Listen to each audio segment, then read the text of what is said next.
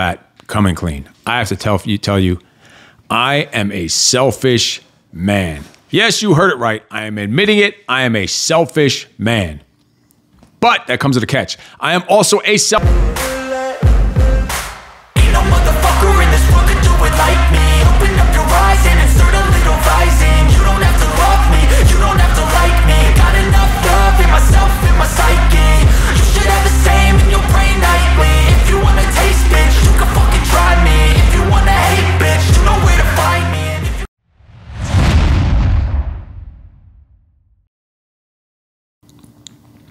What's up, freaks? Welcome to another episode of the Steve Eckert Show podcast. And today I have to start off right off the bat, coming clean. I have to tell you, I am a selfish man. Yes, you heard it right. I am admitting it. I am a selfish man.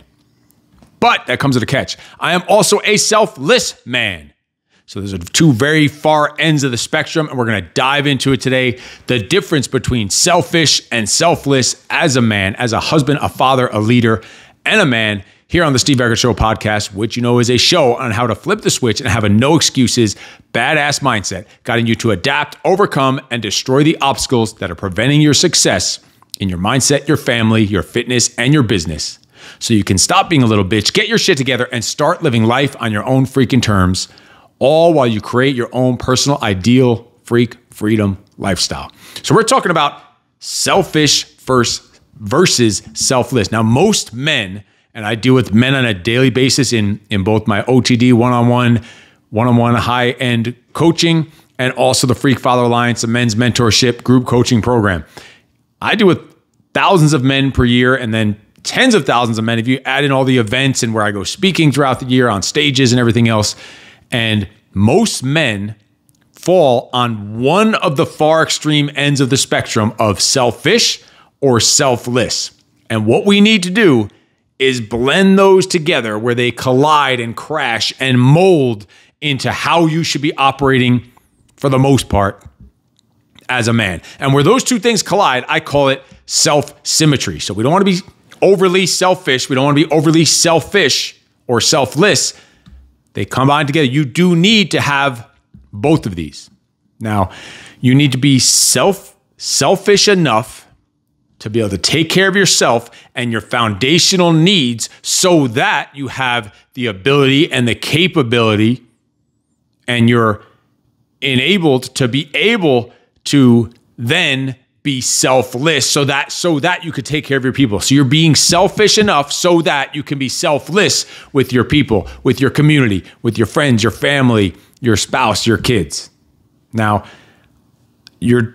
some men, this is where men get it wrong. They're going too far. They say, okay, I know I'm supposed to be the leader and I have to take care of myself so that I could take care of these other people. So I'm going to go all in on taking care of myself, my self-mastery. And they go so far on the end of the spectrum of selfish that they end up neglecting the people that they say that they were doing it for, and they're kind of blinded by the fact, well, no, I'm doing all this for myself to be a better man. And so I'm going to be a better man so I can show up as a better man, but they don't have that self-symmetry. They're missing the selfless part. Like we're talking about the guy that is working extra and working overtime to make more money, to be a provider, to create those memorable experiences for the family. But in the process of making that money, he's neglecting the family. Or he's going to the gym 6 days a week to do his lifting, but then he's also going to jujitsu class, but he's also training for a marathon. So he's running 10, 15, 20 miles a week. But then he also needs a guy's night out because he needs to decompress. Then when he gets home, he needs the time for himself and the self-care and needs to go get a massage and also needs time for reading and meditation. And he goes overboard on all this shit. Yes, most of those or some of those to some degree are needed, depending on the situation. But he goes so deep on all that all his time is engulfed in himself. And we've talked about it in the past, that a man's significance is dependent on something outside of himself. So it's impossible for you to operate according to your purpose and this higher calling as a man, as a husband, as a father, if you are completely selfish. And I think this is part of why there's the falling apart of the family and the homes in this country. It's because men have gotten so selfish. We always just worried about themselves, and it affects everything else. And it's even to the point where now men are not even wanting to get married or have kids because they've been so conditioned to be selfish that the selfless is not even on the fucking radar. It's just a whole end to end of selfish. Now let's go to the other far end of the spectrum and see is what is the opposite. All right. Now there's the man who's Mr. Nice Guy, and he's just on the other end where he's now saying, you know what? I'm supposed to be the man. I'm supposed to put everyone above myself and put everyone, since my significance is dependent on something outside of myself, I'm going to only focus on everything outside of myself. And in the process, I'm going to neglect myself. That's too far on the end of the selfless spectrum. That's Mr. Nice Guy that's just worried about what everyone thinks about him. And he neglects himself and puts himself last all the time. Now, make no mistake about it, as a husband, as a father, as a leader, as a man, there are many times where you need to sacrifice and be selfless and put yourself last, put other people above you. But that's taking into account that you've already taken care of those foundational selfish needs so you can deal with putting others above yourself in certain situations because you're hardened for it, you're conditioned for it, you're built for it because you've put in the time, you've put in the work, you've had the habits, the daily disciplines, the non-negotiables that you're able to do that.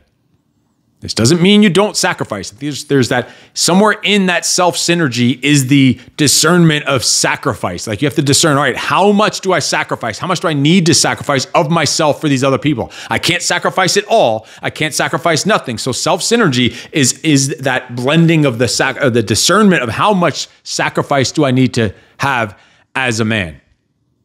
And in order to, you need to be selfish enough so that, and that's how you can be of service to your people and serve them. It's a disservice if you are not taking care of yourself first so you can take care of them. If you're on that far end of selfless and you're not taking care of your own needs first as a foundation, you're showing up as a weaker, half-assed man and not taking care of your people as well as you can be. And so that's how you can provide for them, protect them, be there, be ready, be present, be intentional, be freaking focused. That's what self-synergy is. That's where they both combine. You're going to be lacking all those things if you're on two far ends of the spectrum. You're not a fully capable and present man if you are completely selfless and putting everyone above yourself. Because you're not operating at your highest potential, you according to your superpowers. You are neglecting yourself, whether it's your time, your sleep, your energy, your health and fitness and wellness and your own happiness and fulfillment, just because this is what I'm supposed to do. I'm supposed to be the sacrificer because I'm the leader, because I'm the husband, I'm the father, and that's what fathers do. We sacrifice, which is true. But you've got to have that kind of discernment of how much to sacrifice. Have to drive that home so we don't get lost in the mix between these two, because it is a crazy spectrum as a man.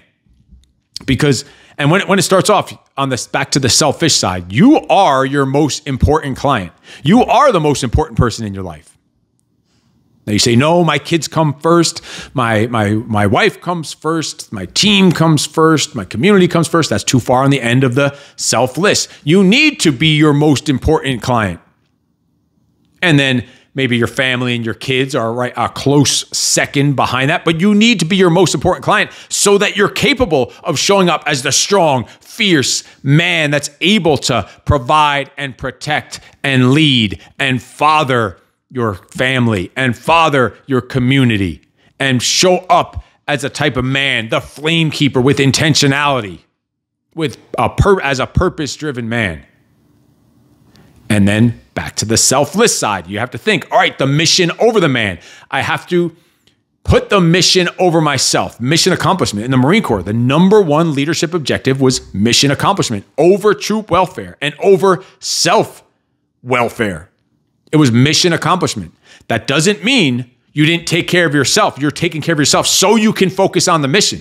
It's assuming you've already taken care of yourself and your daily discipline and your foundations and the basics and fundamentals, the non-negotiables. We've done episodes on all these different things, so go back and check them. But this is what self-symmetry is. It's the discernment of how much sacrifice between selfish and selfless, where they combine, where they collide. And that is the self-mastery of man. Because again, we are dependent on our significance, on something outside of ourselves. This self-synergy requires us to have self-government and self-awareness, to be self-reliant and have self-command, but also self-control and self-restraint and self-regulation, so that we're not stuck on either end of that spectrum. We don't want to be neglecting our people by being selfish. We don't want to neglect ourselves by being overly selfless. We need to find that middle area, that blending, that self-symmetry. This is where the sweet spot of responsibility and accountability and countability. So there's responsibility. It's this area of self-symmetry where it's combined together, has responsibility. That's what you are responsible for. What is expected of you is a responsibility. Then accountability is answering for what is expected of you. And then countability is being someone who's able to be counted on and relied on for what's expected of you and for holding yourself accountable. So it's responsibility, accountability, and countability is where the selfless and the selfish meet in that self-symmetry area.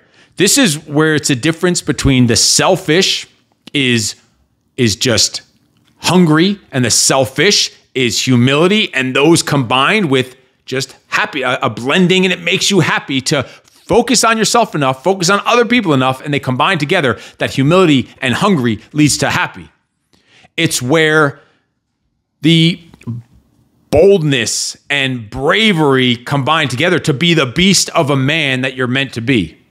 Now, all of this stuff to say, okay, I'm not going to be so selfish, but also I'm going to be selfless and put other people above myself. This requires a lot of a man to subdue your ego, to do it for the team, do it for the family, not just for yourself, but also to do it enough for yourself. That's a lot to take on, to figure out. But again, it needs to start off with you being your most important client.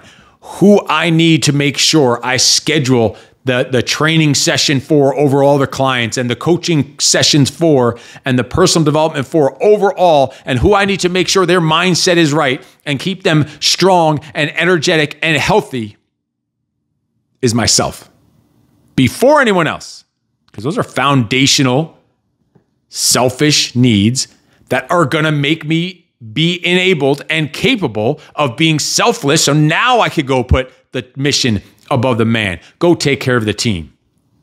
After I've taken care of these things, after I've owned my day and dominated my day and taken care of what I need to take care of, so I can show up as a strong, healthy, savage motherfucker for the people who need me, the people who are relying on me to lead them, to be the one.